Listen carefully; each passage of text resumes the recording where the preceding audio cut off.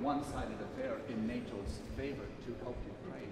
The question is getting all of that political will and the money and the actions into this. Elmera, good morning. Good morning. Ready? In English, yes. Today I will be updating the Council as to the progress of the Cyprus Maritime Corridor to Gaza. The first shipment of 200 tons has arrived in Gaza and has been safely distributed. A second larger shipment is ready to depart as we speak. We now have therefore proof of concept, and the aim is to continue in a systematic and scale-up way the flow of shipments to Gaza. For that to have happened, Israel has lifted the naval blockade of Gaza exclusively for the Amalthea plan.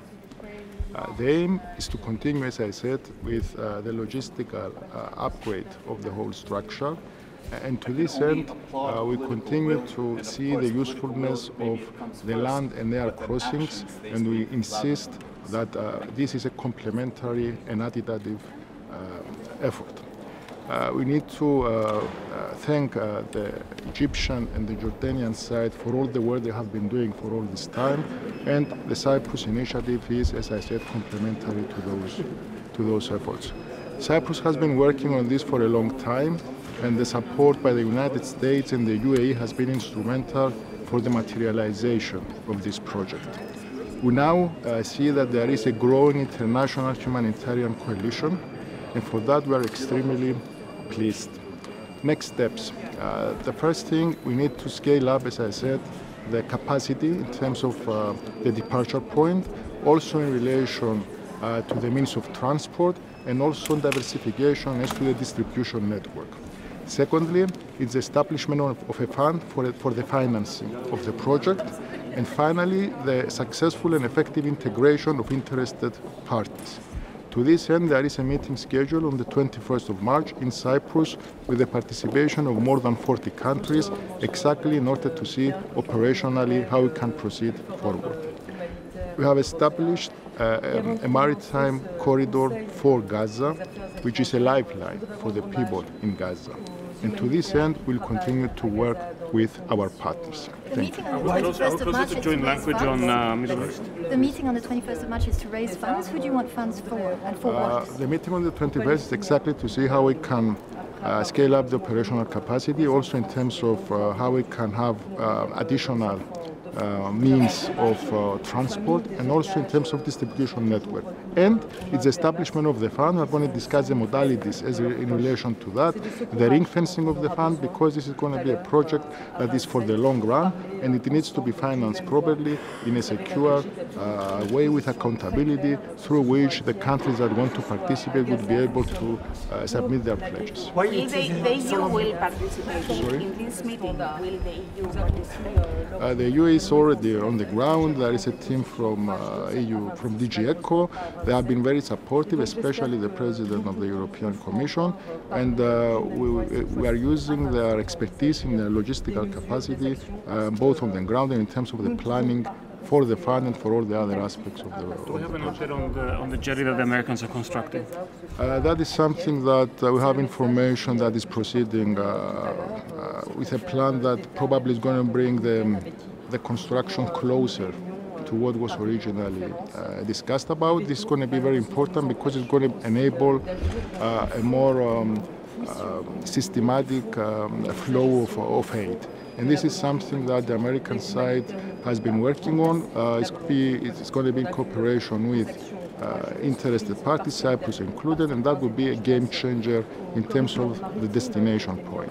Why so long time to establish 5 months to establish this corridor? Why?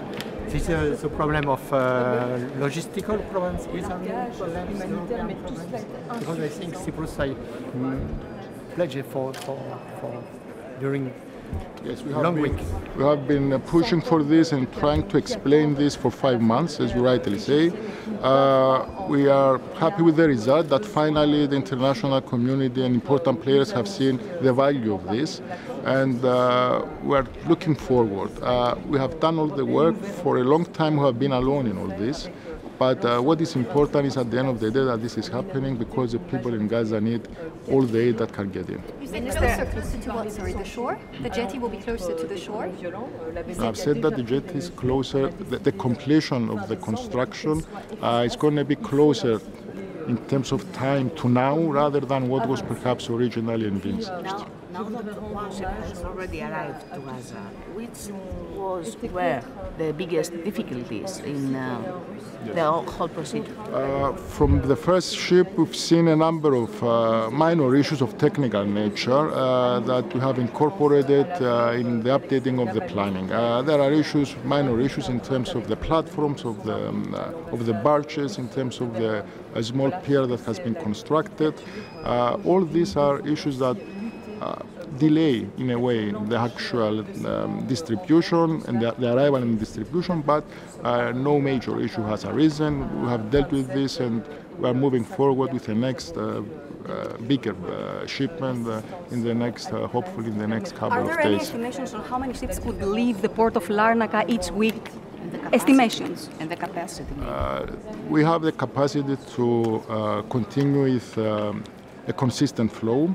That of course depends on the pledges by countries that are interested of the vessels necessary, but also more importantly of the distribution network on the other side in Gaza that would be able to make good use of the aid in a way that is efficient. So we cannot overburden that system, and this is why we're looking into building up the capacity in terms of adding up recipients of the aid in terms of the distribution. And this is something that is going to be discussed, of course, and it's been discussed, but on the 21st it's going to be one of the issues exactly on the agenda. Can you tell us about the inspection procedures? Sorry, the Israeli authorities are doing their inspections in Cyprus and they say they're happy with it. Can you tell us what they're letting through, for example, that they're not letting through by land? Can you tell us what they're doing there? There is a protocol in place, a security protocol that has been designed some time now in cooperation with the Israeli side, because this is, as you can understand, the pragmatic thing to do. And that involves a very detailed security screening so that it's certain that the cargo is sterile. And that, of course, at this moment it involves primarily food supplies. And of course, the next step would be medicine and so on. So it's a common, it's an inspection protocol with the active observation of the Israeli side, because we need to make sure that there is a security element that is being satisfied so that the naval blockade would have been lifted, as has been the case on this occasion. Thank you very much. Sorry? Which authority receives and distributes? At the moment, as you know, it's the World Central Kitchen, but we are looking up to adding to that capacity. And in Thank Gaza, you. have you received